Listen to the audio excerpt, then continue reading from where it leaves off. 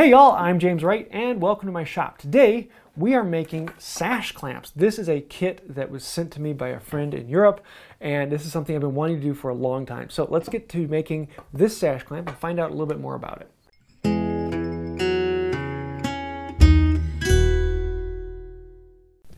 Clamp heads. Now these were sent to me by a fan of the channel, which I have to say a huge thank you. I've been wanting to get some for a while. But they were a little rusty and need some TSI. They would work perfectly the way they are, but yeah, I want to paint them blue. Because they're in my shop, of course, I want to paint them blue. But we're going to take them apart, clean them up, and we need to get some rust oil and get the paint off. So we're going to put them in a bucket, and then I'm going to be using WD-40 Rust Remover Specialist. You can also use Vapor Rust. I use this because it's close on hand and works almost identically to a Vapor Rust. And most of the stores locally carry it. None of mine, for some reason, carry a Vapor Rust, though your big box stores might. So once that has been soaking, and actually I left it in there for like 3 days. You really only need to leave it in there for a few hours to a day at most.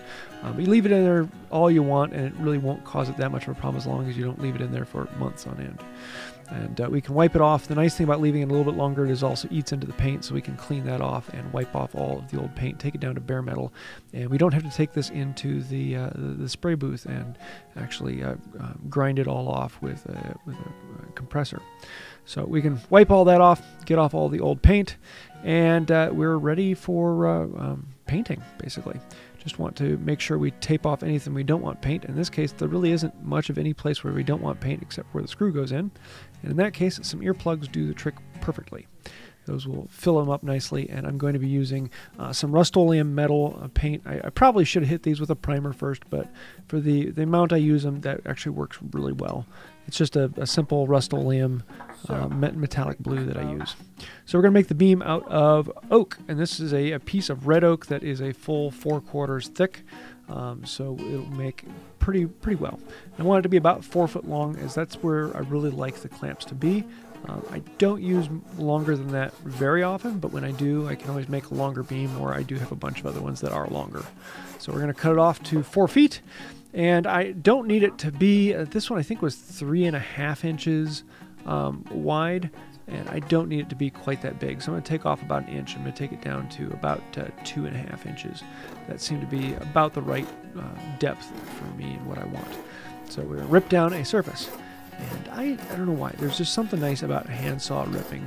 You get the dust coming in there, and when you're done, there's a solid sense of accomplishment.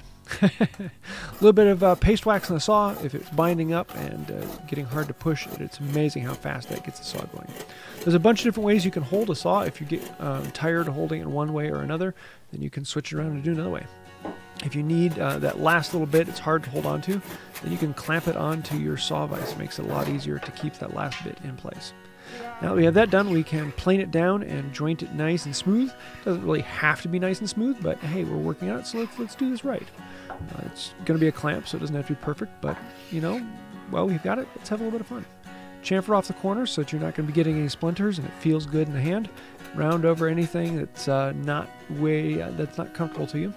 And then we can start drilling the holes to actually attach this.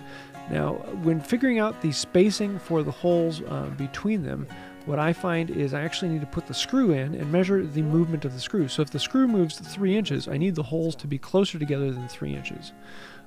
And so I'm going to end up putting the holes together. I think I had 3.5 inches of movement, and so I put the holes at 3 inches apart. That way I can move the screw in and out. So I'm going to measure the hole and try and find a bit that's exactly that size. Unfortunately, the good wood owl that I had was a little bit too small. So I started by drilling the wood owl, and it came in really close. But in the end, I had to go back and widen it out with a twist bit because it wasn't exactly what I wanted. We can come through and mark them all out. Let's see, what did I have in one? I had them 2 inches apart, so it was like 2.5 inches that the screw moved. And then we can mark them into depth. That way we know that they're all in the right distance. To figure out that depth, you can actually put the bracket on there and then mark the hole.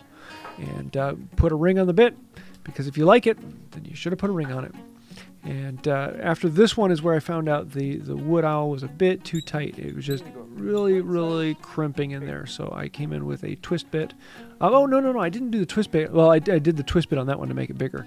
But I had a full step larger. And so this was a good bit larger than it needed to be.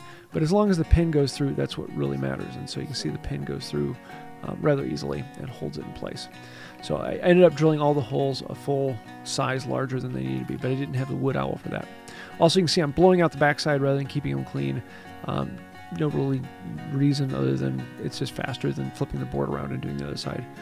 So I come back with a knife and clean off those splinters, and we'll see that in a little bit. So popping them out and you get all these splinters, and it looks horrible, but oh well, it's a clamp. Plus, it gives you a good chance of learning to chamfer, and doing it with a knife. It's kind of fun because you get the practice of going with the grain in each direction. If there's any issues, you can work on it a little bit more. Oh yeah, that one I didn't put a twist bit in. I actually just filed it bigger and it pounded in, because the one on the end doesn't have to move in and out. That one stays in place. That's where the screw goes in. And then for finish, it's boiled linseed oil and paste wax. Why boiled linseed oil and paste wax? I put it on all my hand tools. It's a great finish. It feels good in the hand. It's not incredibly protective, but the look and the color and the feel of it is very hard to match.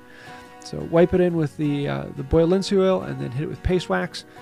Wax up the screws, make everything the way we want it to, and then add a little bit of oil. And we're good to put this together and test it out. You can see how the pins are all held in place with a chain. Make sure they're all oiled down so that we don't get any more rust. Put in that last retaining screw.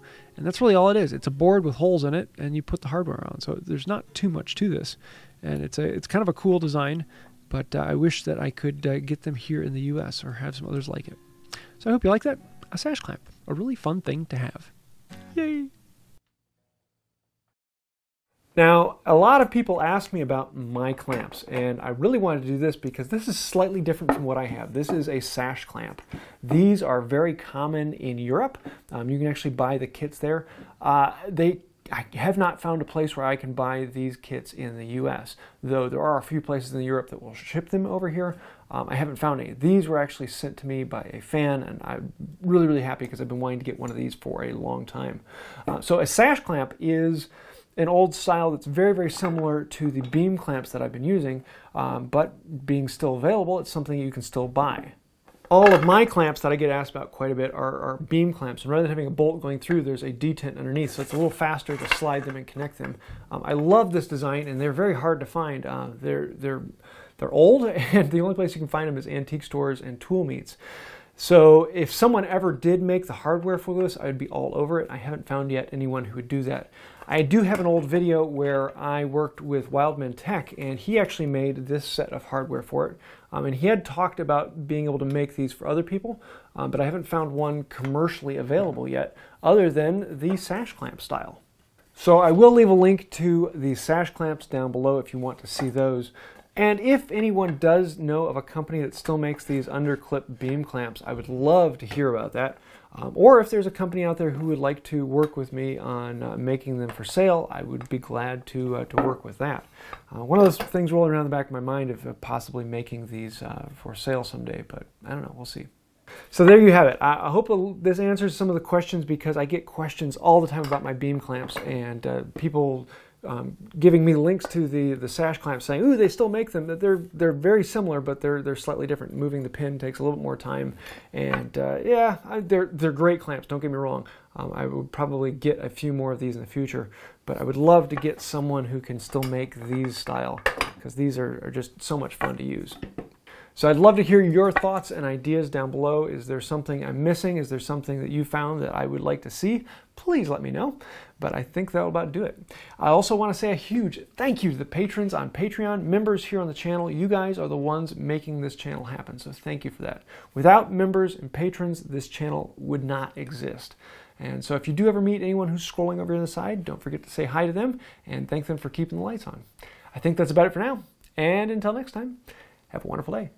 You know, in olden days, they had this big bright red ribbon that would go across the chest of really important people. And the way they held that on is with a sash clamp.